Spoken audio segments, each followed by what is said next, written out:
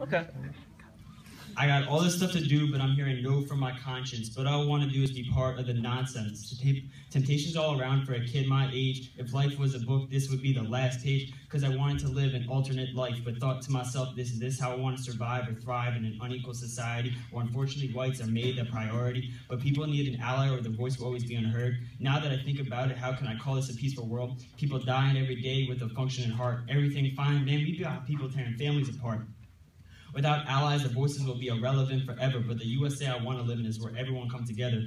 I know I'm not rapping about my money or cars because truthfully there are things bigger like making some new laws. Ghetto nowadays is seen as a black culture, but when a white kid gets shot, the media swarm like some vultures. But man, every night when I sit down and flip on the TV, turn on the news and hear about a kid soldier who had been free, no name, no age, just caution tape around the block. Sometimes you don't even know if he survived after he got shot, but make that a white kid, all of a sudden you see his name, even photos from when he's a little kid and found in a wood picture frame. But make that a black kid gets shot by the cops, all of a sudden it's headline news, and now violence needs to be stopped. But why put it on TV if the charges just don't get dropped?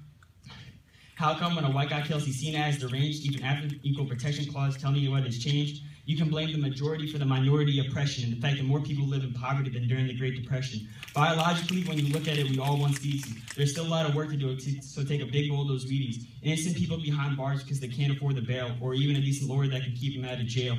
We got people in prison for victimless crimes. Man serving 3 years for smoking a dime. Wolf of Wall Street party like an animal, but only served 22 months. Does that seem fair to you? Truthfully, I don't know a law that can change a stereotypical mind, but one thing you can change is what they listen to, education with rhyme. It's not only race that I'm worried about. Listen to rap today, it puts women down for the count. It seems like today the goal is a one-night stand, but what happened to love and holding each other's hands?